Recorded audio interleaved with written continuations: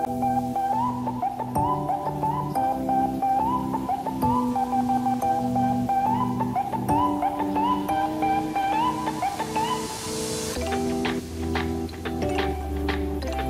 morning, Reefers. I'm Daniel. This is Coralust, and today I'm talking about the Jebao DCP 20,000. This is a monster of a pump, and most people probably wouldn't need a pump this big for your tank, but I'll tell you why I do. Not only do I have this as my return, but I kind of have the system pressurized a little bit because I do have ball valves under each refugium in each chamber. So that way I can control water flow. Those are big chambers and water does get stagnant. You may not believe it, but that's one of the reasons why I like the baffles and smaller systems. Large tanks have their own problems. So we're talking about this pump today. It is my review. I have been using this for several months. This is a monster of a pump and controller. The only thing I will say about this thing is, damn. Seriously, if you feel this, it's built like a tank. I don't know what the heck, why that controller needs to be so sturdy, but yeah, that controller is solid. So you can see I'm using this. This whole pump is my return and my water flow for my frag system. So I have water flowing through those, and then there's holes drilled in there, which gives current to all the corals. Now I am testing this out. This is something new that I was working on. One of the problems I have is the larger the tank or the more frag tanks you have or more frags, it's just harder to take care of all those things. So that's one of the reasons why I love using a return pump to run your system. I don't like when people have 6 or 7 pumps. When I started out in the beginning, every time I would get a new piece of equipment, it would end up with a plug and something and another pump under here. But now what I can do is you can run all those reactors off of that one pump. So this is in my return line too as well, and that's nice. So there's my carbon and GFO, and makes things a lot easier. So anyway, that's just my quick review. I've been happy with this pump. So far it is pretty massive, and I will keep you guys up to date on that. So I do need to get a backflow. I drilled a hole in there for now because what would happen is if that pump shut off, I do have a backup generator which will kick the power on, but for any reason that pump didn't kick back on, the water would siphon. So I drilled a hole in there to prevent the siphon, but it's just creating air bubbles, and it's not as good as I thought it would be. I thought it was going to be under the water line, but it's not. So I am going to put in a flapper there to stop backflow, and that's something that's important as well, because if you siphon and you have your corals up top, or if you've ever had a tank or you're setting something up and you just quite can't figure it out in the beginning, you'll find out shortly. Auto top-offs. If you have your power on some of those systems, people have a bucket, and the hose will actually form a loop and will drain your tank. So be careful with those things. Yeah, so that's just my ramble. I didn't really plan for this. I do notice that if I don't do product reviews, or if I don't do my regular videos that catch people's eyes, you don't get as many views. So it is important for me to educate you guys and to just ramble, but sometimes it's content over quality, and I'm sorry if you guys feel you're not getting the quality I normally offer you, but due to the store opening and me being short-handed, I am rushing around to get all this stuff done for you guys. So that's one of the reasons why I tested this out. We are putting frag tanks in the store, and I really want to plumb everything for high flow. So I may just have some super duper pumps, and then we'll just have maybe some 1/2-inch lines drilled in the back of the tank. So we'll basically have a pipe, instead of being in the tank, it'll come out the back and either be drilled for a closed loop system. So I love when you guys listen to me because it is so nice to get your feedback and your help. Lately, I've been very fortunate to have a few of you watch my videos and send me information. So, one of the things I needed information on the other day was tempered glass. And one of the reasons why I didn't do a live stream yet for this is I don't have the diamond bits. I haven't had a chance to go pick them up. So, I am, and it's funny, every time I change a design or, you know, alter one thing, it affects everything. So you have to realize that engineers, when they're coming together with systems, everything has to be thought out ahead of time. Which is why the store is so tough for me, because I'm OCD and I love every detail thought out ahead of time. And I decided for this sand waterfall, which we're going to do in this tank, a beautiful sand waterfall in an enemy tank, is that I'm going to do a center drain.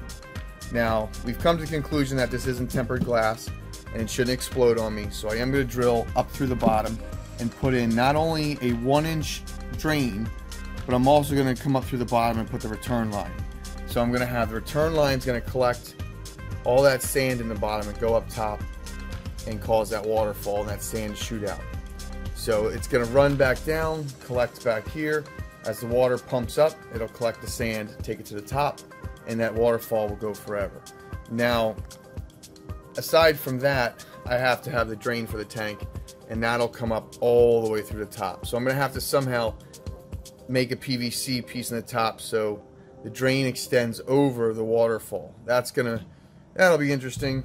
So maybe I'll make it look like a rock and the waterfall's coming out the bottom. But since I decided for that center pipe, now my lights that are here, I had a Chinese black box that was going to go right across here. I've decided to not use that light if I'm going to drill through. And then the only problem with this tank is I'm going to have to drill through the bottom here and put in a drain as well down to this tank. So we're really making this tank complicated by adding in an extra sump. But this one's going to be the refugium. You know, all our macroalgae and copepods and stuff will be in there, and maybe some sand, whatever we put in there. And then down here we got the protein skimmer, the sock if we need it. We'll have a carbon reactor, maybe some GFO if we feel it's necessary. But that'll be the reactor and stuff. So getting that return line past that other tank. So I'm gonna have to bring a return line up here, out the side, between that wood, all the way up the side, and then under here. So it'll be fun. It's definitely going to be a challenge. I always try to make everything look pretty. One of my biggest problems is being OCD is that I take too much time in the beginning and on a project that I'll probably never even use again. So I'll overthink something and then waste my time. But one of the beautiful things about YouTube is you guys can help me shed some of that time by thinking with me. So I do appreciate that. It's been really awesome. So we will work on that stage next. I am going to run to the gym and work out. It always helps clear my head when I do that. But I wanted this tank just to be able to be seen now. Instead of a peninsula tank, I'm going to do it so you can see it from all the way around 4 sides. So one of the cool things we're doing at the store is all the power will be dropped from the ceiling, and we're going to have seaweed and different things hiding our cords. So I could basically put a tank anywhere, and I want the cords to come out the top. So I'm going to start making things that are a little bit different. You know, I saw a company that made a really cool custom trim that went up the side, and you could hide your wires in the trim. So that's a good idea, you know. But all right, so that's that for now, guys. I appreciate your feedback on that. I did paint another layer on my bubble tip anemone.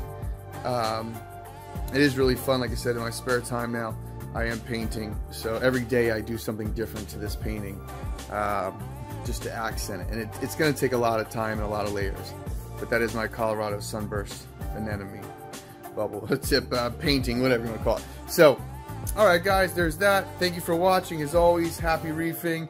Thanks for sticking around if you did till the end. I do appreciate it. I did get my first Patreon supporter the other day, and I don't know if he wants me to give him a shout out and put him on blast, but it feels good to have someone support you, and I'm hoping that'll keep growing. So we're trying to start the trend. Anyone who knows having a retail fish store is really tough, and that's what we're going for right now. We're building a new store and we're putting a lot into it, and really comes down to you guys. I mean, I'm doing this for you. I can't stay open if we don't keep this trending. So I appreciate tagging us, posting reviews, anything that you guys can do. Just spread the word. You know, this is an awesome hobby, bringing people together. So there's all that. And those of you who did stick around and who are going to, I'll show you the Palladium tank. Palladium, if I can say that correctly. I can't speak today, I swear. So, yep, there's the monster tank.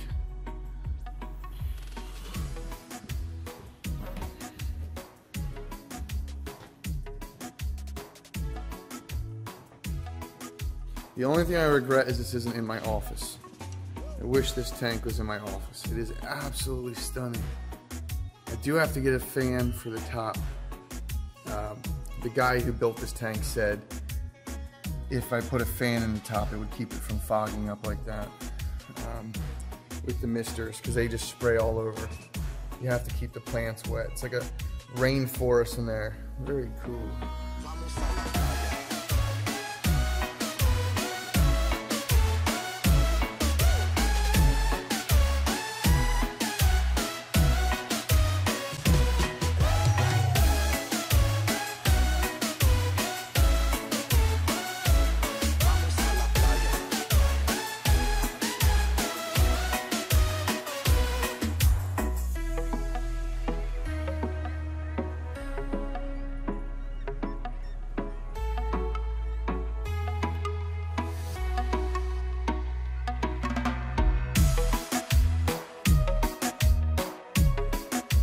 If you liked the video, give it a thumbs up and share with a friend, and thank you for being part of the Coralust community.